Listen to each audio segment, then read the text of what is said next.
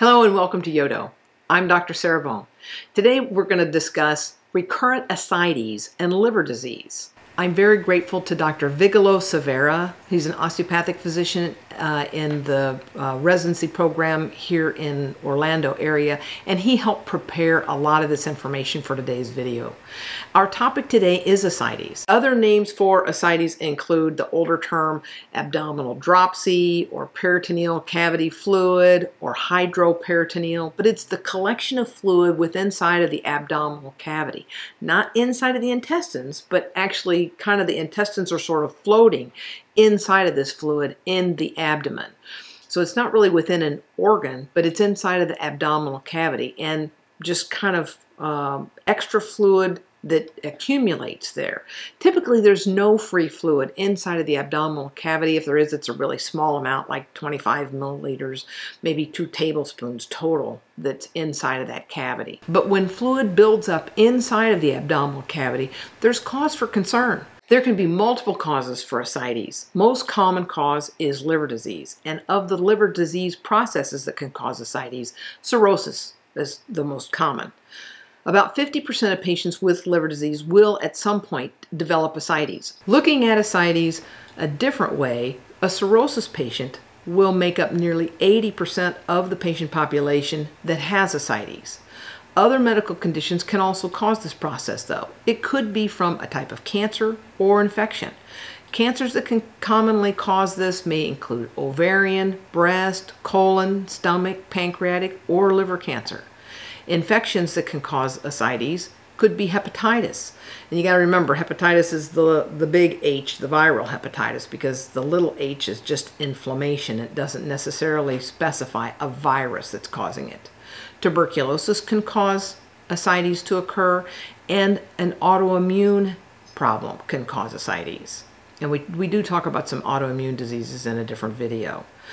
But that word hepatitis roughly means liver inflammation. And so remember, don't confuse that with an infectious process. It's just an inflammatory process. But of the different types of hepatitis viruses, there are several within that subclass of hepatitis. So there's no necessarily one infectious cause. There are multiple again, and it takes a diagnosis procedure to find out what's causing that. Most often it's viral, but could be bacterial. 10% of the patients with ascites have ascites caused by a heart issue, and it could be from elevated portal venous pressure, it could be constrictive pericarditis or right heart failure. So a heart process could cause that buildup of fluid within the abdominal cavity. Other causes of the fluid buildup could be pancreatic issues, liver vein blockages, and even some dialysis patients will develop ascites. And they have a nephrotic syndrome that can develop, and that's a very worrisome process. One of the reasons that the fluid accumulates in the abdomen is something is blocking that blood circulation from when the blood doesn't go through the liver easily. And so that backup can cause the water to kind of squeeze out of the blood vessels. The blood cells don't leak out, but the fluid can leak out into the abdomen. So learning what has caused that blood flow to be restricted helps the medical team determine the cause of the ascites.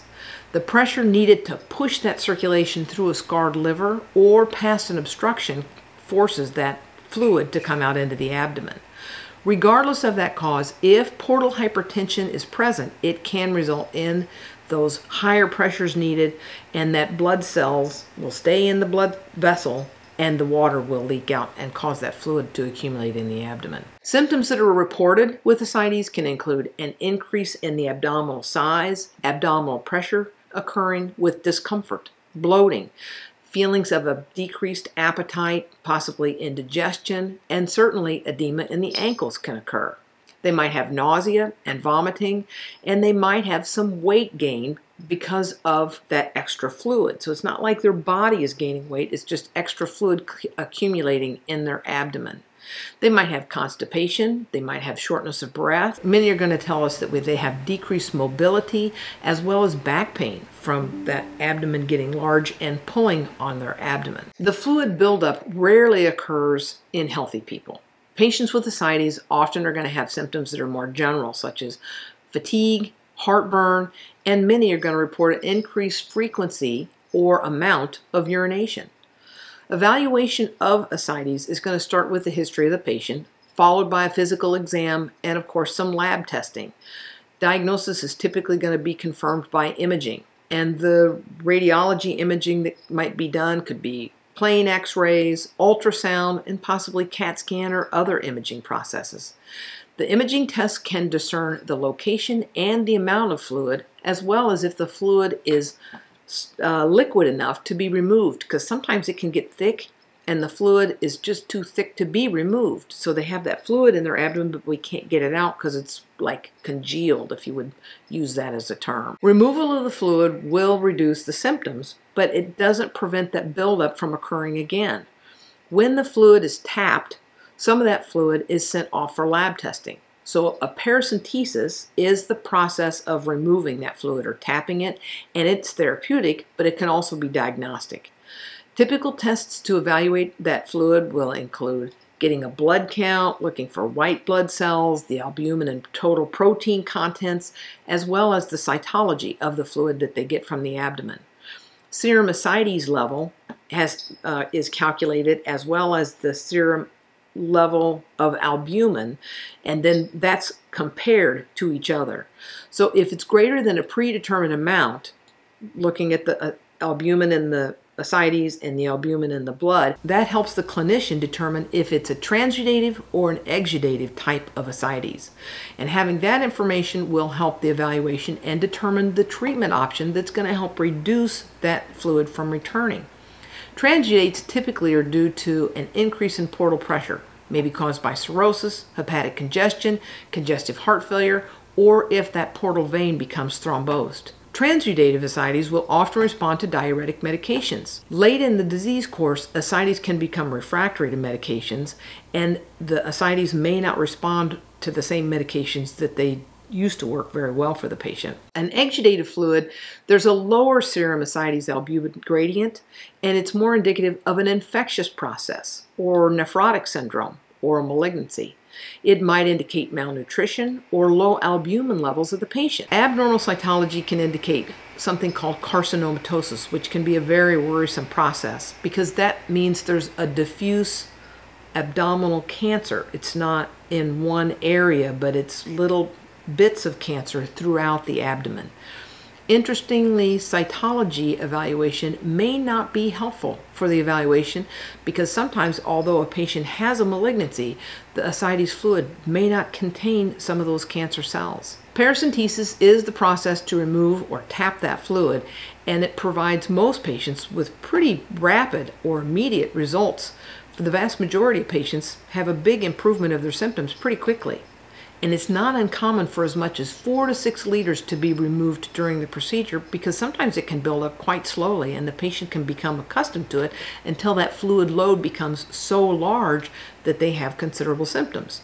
Then they get the ultrasound done, the fluid is tapped, and it can be quite a bit of fluid. They can have pretty immediate reduction of their symptoms as a result of having that fluid tapped. Ultrasound is usually used to determine the amount of the fluid and the location of that fluid. There are risks associated with that paracentesis though. Some of the complications can include bowel perforation, internal bleeding, or even hemorrhage. The development of an infection inside of that fluid in the abdomen could occur.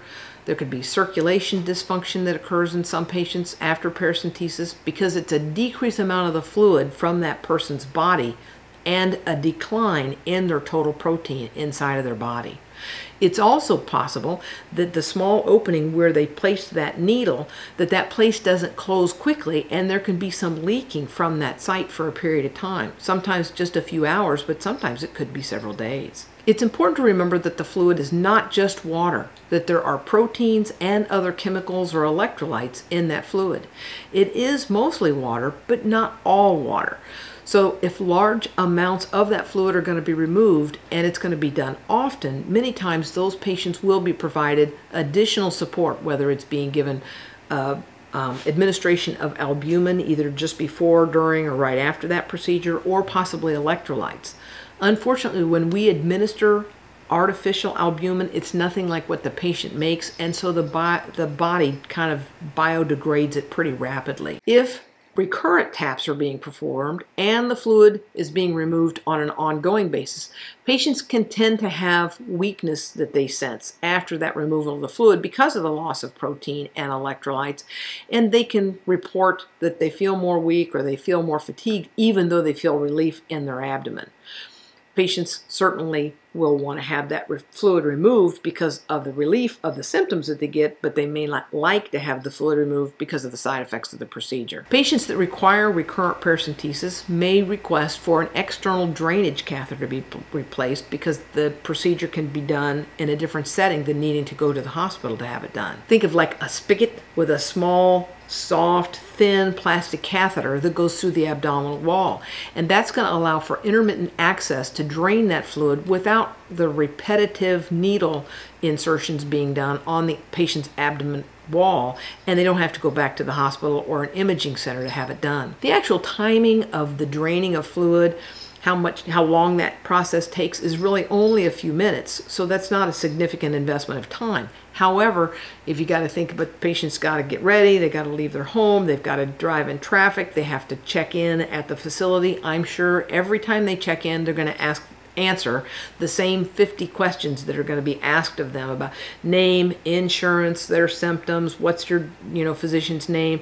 And so it can be a time commitment. A lot of people get to the point where they would just rather be able to do that in a different environment. So many patients, particularly patients on hospice, will request that these drainage catheters be placed so that the hospice staff can drain that ascites fluid when the patient becomes symptomatic. And they can even teach family members, if they're willing, how to open that little catheter and drain that fluid. And they will provide all that supply. So it's not like you're going to be draining it into a cup or something. It's a complete set of supplies that they're going to provide for that catheter to be drained, and most families are going to want that hospice staff to be present when that's done, or the hospice staff to do that. Pigtail catheters are not commonly used because they do have a higher risk of infection, leaking, and occlusion. Tunneled catheters, or called Pleurix catheters, are more common because this type of catheter has a lot lower risk of infection. It's a specialized catheter that has actually some bacterial resistant properties present in that catheter.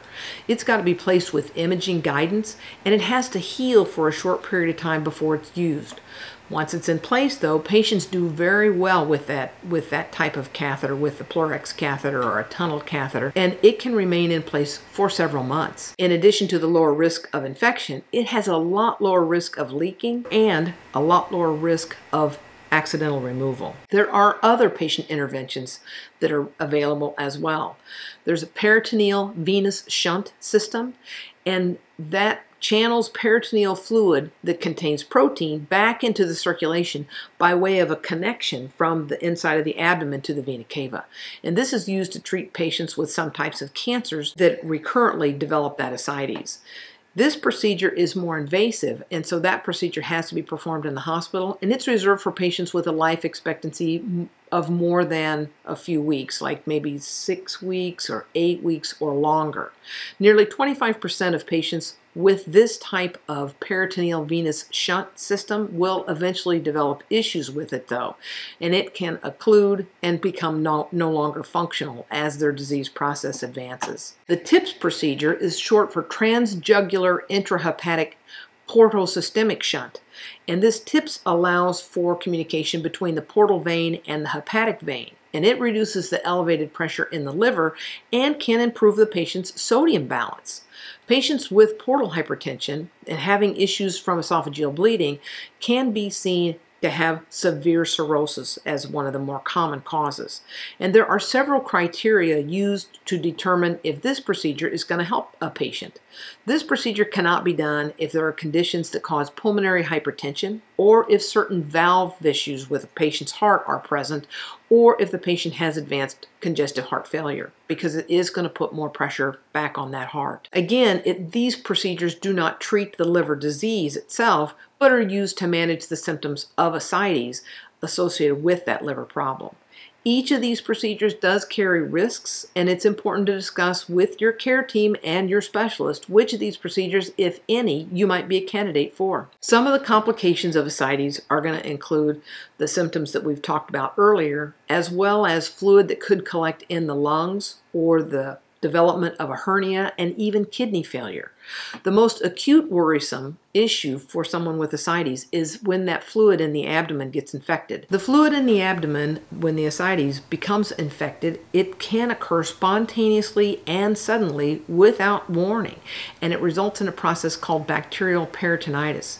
Patients are going to have fever, severe abdominal pain, and they're going to require antibiotics, and the antibiotics may need to be given for an extended period of time. When ascites does become infected, a person and has peritonitis, it is a really worrisome condition and life-threatening. When the ascites has gotten to a severe point and it's no longer being able to be managed with oral medications, that's when most patients are going to begin to want to have that fluid tapped on a regular basis and use one of those catheters that we've discussed.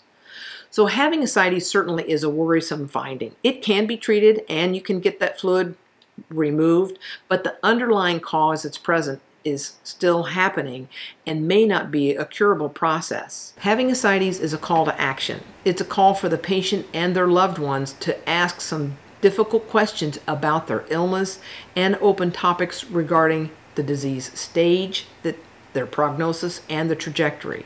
Ignoring the problem doesn't make it go away. Ascites is the main complication of people with cirrhosis. Prognosis is not related to treating the ascites, but the cause of it. So when patients with liver disease decompensate and develop ascites, it is a worrisome prognostic sign. For some types of cancer and patients with end-stage kidney disease, the development of ascites can indicate that life expectancy is now less than 6 months. It can be a marker that the cancer process has reached its end stage. Some patients, although a patient has serious illness and some disease causing that abdominal fluid collection, may not be in the last 6 months of life. There are diseases that have treatments available for the underlying cause of ascites, so the ascites will go away as that underlying cause is treated. Once that disease is treated, then and the liver improves, then that ascites will resolve and they won't get that at least in the near future, unless that disease recurs. Development of ascites most often indicates that a person has a life expectancy of 5 years or less. But for some patients, about half of them, it may indicate that their life expectancy is 2 years or less. For some diseases, there are treatments and medications that will manage those diseases, although the life expectancy is still limited. It's extremely important to follow your physician's recommendations and to have ongoing conversations. It's important to have those ongoing conversations because recurrent ascites certainly indicates that the liver is failing to respond to the disease treatment. And some of these liver conditions may make a patient eligible for consideration of a liver transplant. And that's a very complicated and long process. Sadly, not all patients are candidates for transplant if the condition even would respond to a transplant because of another medical issue. Being eligible for transplant doesn't necessarily mean a transplant will be available either. So that is a very difficult process and a very long process to be evaluated for. First, physicians during treatment of the liver disease are going to request that patients eliminate all alcohol, and they're going to be encouraged to be very cautious with their sodium intake. Foods such as bacon, canned foods, processed meats, snack foods, sauces, soups, and nuts are all very high in salt content. Some conditions will require limiting fluids to less than 1,500 milliliters a day, and that's just 3 500 ml bottles. That's not very much fluid. So too much salt and too much fluid can certainly aggravate the liver problem and aggravate the ascites. Ascites will develop a lot more rapidly. Oral medications such as diuretics are commonly used as first-line treatment to decrease the amount of fluid accumulating in their abdomen. But as we said, many times patients develop progressive disease and that those medications are not going to provide relief for the patient.